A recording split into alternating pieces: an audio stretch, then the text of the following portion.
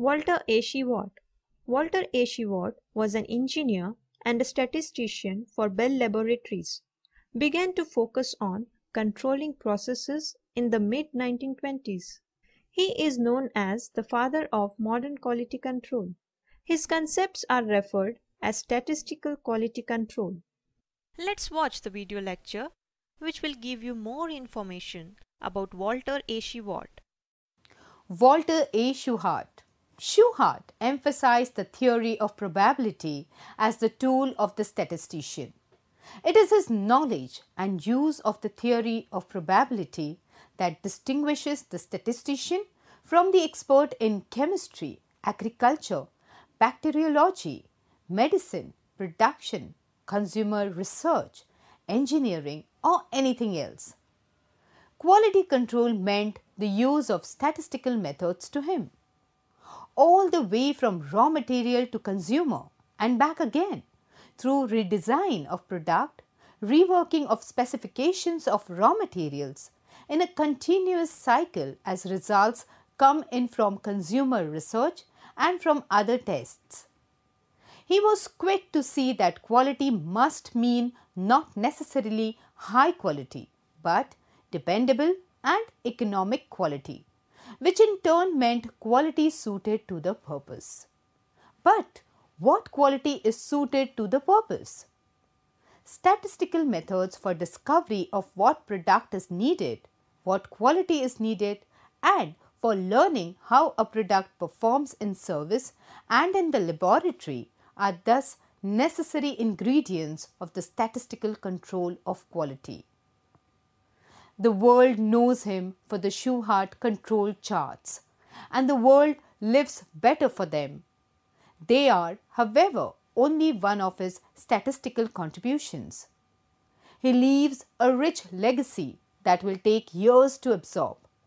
For example, his rules 1 and 2 on the presentation of data. Rule 1.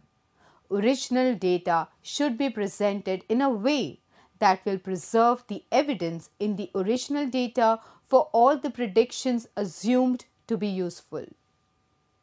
Rule 2.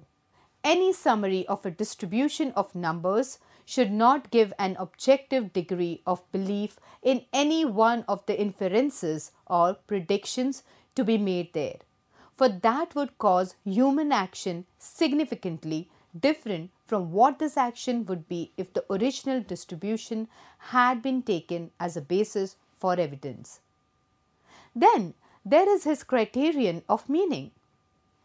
Every sentence, in order to have definite scientific meaning, must be practically or at least theoretically verifiable as either true or false upon the basis of experimental measurements, either practically or theoretically obtainable by carrying out a definite and previously specified operation in the future. The meaning of such a sentence is the method of its verification. The above rules and criterion of meaning were, to him, a necessary ingredient of industrial research for the reason that, as he stated, industrial research is more exacting than pure science. His faith in the power of the statistical method in all human inquiry was unshakable. Although operational definitions, his criterion of meaning, and his rules 1 and 2 for the presentation of data have been known to scientists for several generations, no one has stated them so well as Shewhart. Dr. W. Edwards Deming. If you can't describe what you are doing as a process, you don't know what you are doing. Said by W. Edwards Deming. Dr. William Edwards Deming was an American statistician, college professor, author, lecturer, and consultant. He is credited with improving production in the United States during World War II, though he is best known for his work in Japan. Early life and work of Dr. W. Edwards Deming. Born and raised in Iowa, USA. 1921, graduated with a BS in Electrical Engineering. 1925, received an MS from the University of Colorado. 1927 to 1939, worked as mathematical physicist at the United States Department of Agriculture. 1928, received a PhD from Yale University. 1939 to 1945, statistical advisor for the United States Census Bureau.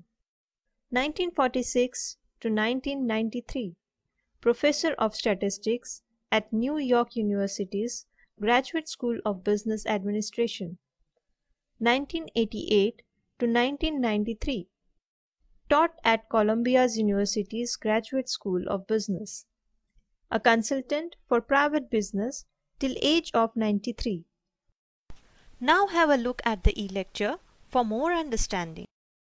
Ma'am, I have read about William Edwards Deming and I am very impressed with him.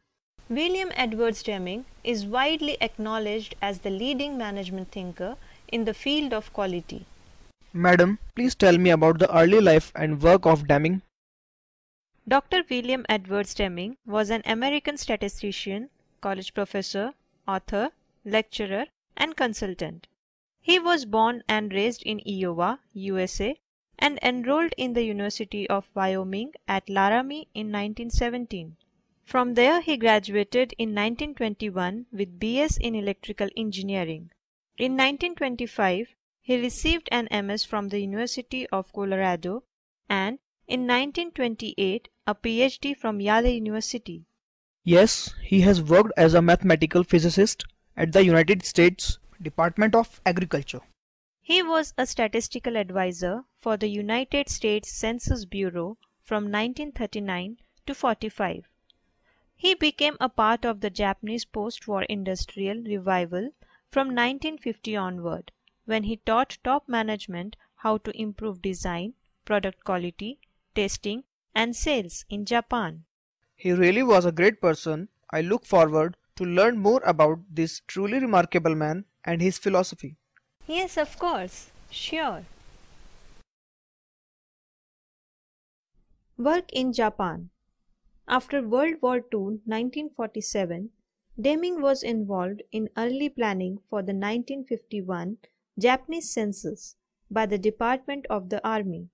During June to August 1950, Deming trained hundreds of engineers, managers, and scholars in statistical process control and concepts of quality. Deming's message to Japan's chief executives was, improving quality will reduce expenses while increasing productivity and market share. Later work in the US. Dr. Deming continued running his own consultancy business in the United States. In 1980, following the broadcast of a documentary on him on American national television, demand for his services increased dramatically, and Deming continued consulting for industry throughout the world until his death at the age of 93. Deming's 14 points. In 1993, Dr. Deming published his final book, The New Economics for Industry, Government, Education, which included the system of profound knowledge and the 14 points for management. Eliminate numerical quotas, including management by objectives. Quoted by William Edwards Deming. These points have inspired significant changes among a number of leading U.S. companies striving to compete in the world's increasingly competitive environment.